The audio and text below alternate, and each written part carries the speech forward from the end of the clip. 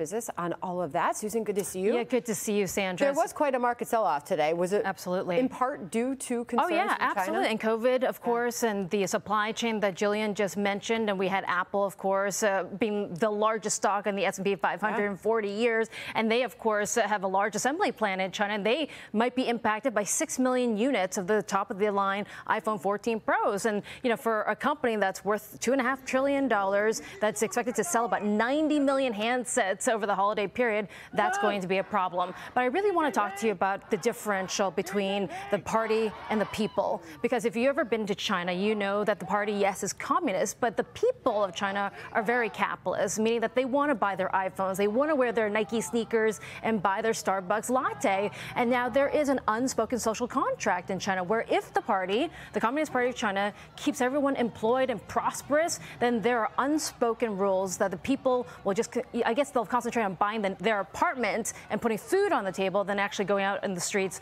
to protest like this. But when you're talking about 3 years of lockdowns and 2 months of it, you heard about those stories in Shanghai where people didn't have access to food and water. I think that was too much for an economy of 1 billion when they saw other economies and other countries opening up and being able to travel and have their freedoms elsewhere. Really something over the weekend, the holiday weekend here, to be watching scenes like that over there, Shanghai. That was Sunday, Susan. There's obviously huge economic concerns, implications from these protests as they continue to emerge. You mentioned Apple, the impact that will have on a massive company like Apple.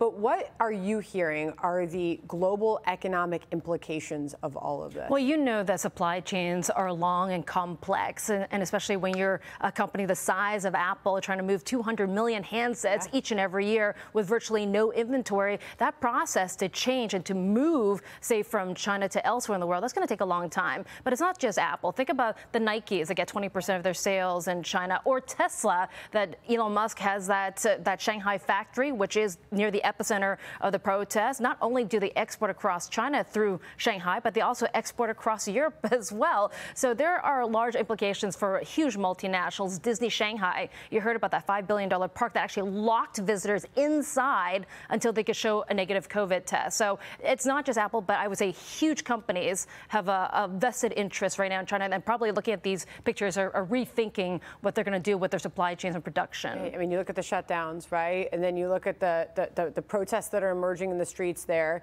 and you have the concerns domestically here about us managing inflation, and we look over there, and that is perfect storm for a sell-off, which we saw today to start the week. Susan. Yeah, and the world's second largest economy, as you know, when one part of the world sneezes or catches a cold, you know. Exactly, and the Fed has a huge task on their hands here at home. Susan, great to see you. Thank you very much for all of that. The probe, meanwhile, into the